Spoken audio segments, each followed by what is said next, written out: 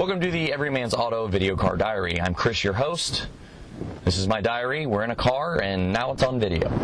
Today we have the 2014 Fiat 500L. It also gets called the Fiat 500L wagon because you got a little bit of space back there past the C-pillar. But it's a wagon just as much as the Ford C-Max hybrid is a wagon because, again, a little bit of space past the C-pillar, so it becomes a wagon. Now, this car has been referred to as the Fiat 500's fat American cousin. Well, it's not American because it's still an Italian car, and it's not really fatter. It does have a longer wheelbase. It's about 12 inches longer in the wheelbase, but the car weighs less than the Fiat 500 Abarth. This car only weighs 3,254, so 3,254 pounds, which isn't a lot. It's not the lightest car, but it's not a lot. The great thing about this car, and the part I like the most, is the engine. You get a 1.4 liter Multiair Turbo 4-cylinder engine that makes 160 horsepower at 5,500 RPMs, and it also makes 184 foot-pounds of torque at about 2,500 RPMs. So you get all your torque low, but you get most of your power high. So it kind of makes your power band pretty useful. You're getting the quick speed of let's go when you're trying to let's go, and you get the pull of the actual power near the top when you're on the highway trying to pass people, which I like the power band quite a bit. I got to the speed limit surprisingly quickly. Now, engine aside, overall performance or overall atmosphere of the car is kind of Jekyll and Hyde. The Jekyll side being the fuel-saving economy car, I don't really get that. The lounge trim level we're sitting in is $24,000 as a base price. This one's been optioned up to $27,000.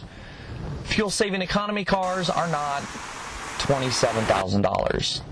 Okay, even the hybrids, the crazy hybrids are now cheaper than that.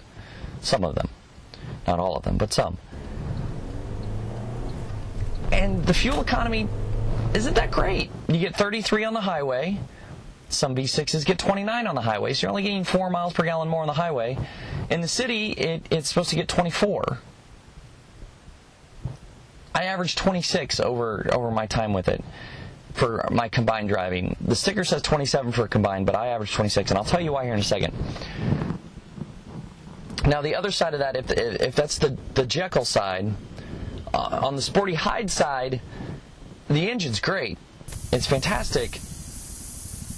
But it's not enough for a $27,000 sports car. I'm only getting 160 horsepower. For $27,000, GTIs, Ford Focus ST, that's 252, over 200 horsepower, and I'm only getting 160. So, on the price side, that price kind of makes me want to walk away, but you can have the same engine in this car for $19,100, which is the base trim level, and that's the trim level I'd be shopping here. I'd be looking at the pop. Now, there's something else that bothers me about this car, but again, can be alleviated by going to the base trim level. With the base trim levels, it comes with a 6-speed manual. In the lounge, you get a 6-speed automated manual Euro twin clutch transmission. It's a mouthful, but that's what it is. You get a 6-speed automated manual, and in manual mode, it's good. It's not wonderful, but it's good. I liked it. The other thing is my throttle response. I just need a little quicker throttle response for it to be a sporty car. So it didn't go all the way economic car. It hasn't gone all the way sports car. It's kind of this blend. They haven't picked one or the other. But I'm okay with that. It's not the worst. Then the interior of this car has to involve some kind of Time Lord technology because it looks like a small car on the inside. You get in here, it's a pretty large interior. The dash seems to go on for about 1.5 miles. We have the optional glass panoramic roof, which seems to add about 3 inches of headroom for me, to the point where I'm not even close. I could raise the seat and still have headroom. The back seat fits both child car seats very comfortably. The gauges are acceptable. The trip computer is acceptable. You get a digital speedo. The Uconnect system and the touchscreen display is functional. It works easy.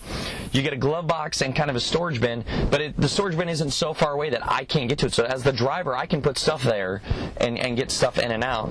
I kept my wallet there all week. It was great. You do have knobs for climate control, and it has an automatic.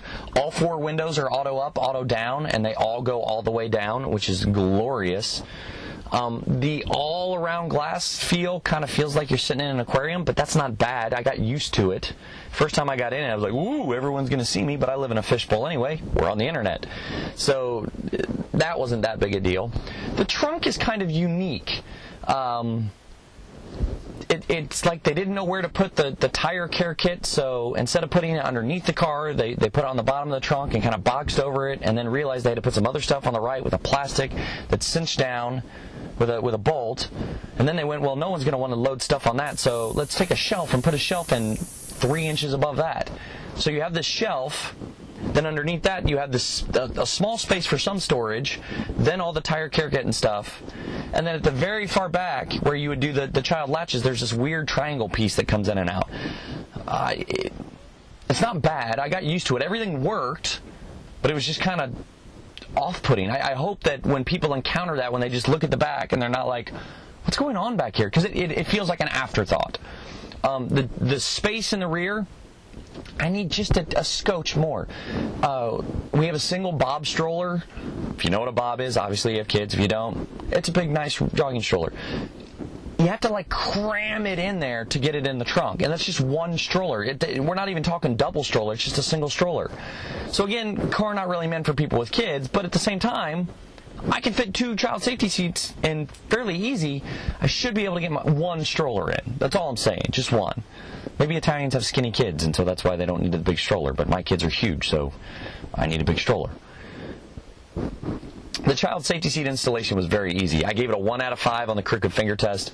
The only reason it got a 1 out of 5 and not a 0 out of 5 is because of the awkwardness in the back with pulling the piece out and redoing the other one. The front 2 on both seats was incredibly easy and simple. I'm not even filming myself doing it. It's the most boring video ever because it was clip, cinch, clip, cinch, rear piece in the back, cinch. No issue at all. There's no point in boring you with that. That's really all I got. Overall, I like it. I do enjoy the car. I'd probably shop the pop trim level. If I'm shopping this car, I'm shopping the pop trim level at $19,100. I'm springing for the 17-inch tires just because I like the look of them. I don't know. I'm probably going to spring for one of the colors on the roof. I think you can get either a full white roof or a full black roof. I like the color variation up there. I saw one that was full solid red all over the place, and I don't really like the look of that. The exterior of the car, it's good. It's a mashup in and of itself. But in my mind, I see Citroen DS3 and those weird compressed natural gas carbon man van things that company went bankrupt a couple months ago. That's kind of what I see for the overall look. So overall, fun little car. I really enjoyed it. I really enjoyed it when I'm driving it hard. That's when I have the most fun with it. I kind of wish it would lean one more way. Either we're going to make a sports car or we're going to make an economy car. I kind of hope they do an Abarth version. That'll be a lot of fun. I don't care which way you go. Just pick a side. So everymansauto.net is our website. You can follow me Twitter and Instagram at everymansauto. Subscribe to our YouTube channel. You can like us on Facebook if you go to everymansauto.net. Click like in the upper right hand corner for Facebook. Check out gas2.org. I write stuff for them. You'll see my written review of the Fiat 500L over there in a couple of weeks or days. And that's all we've got. Thanks for watching. This went way too long. But it's a car that had to be talked about and had to be described. I say that because only about 3 people of you will click this link. So thanks for watching, the 3 of you that clicked the link. We'll see you next time. Thank you.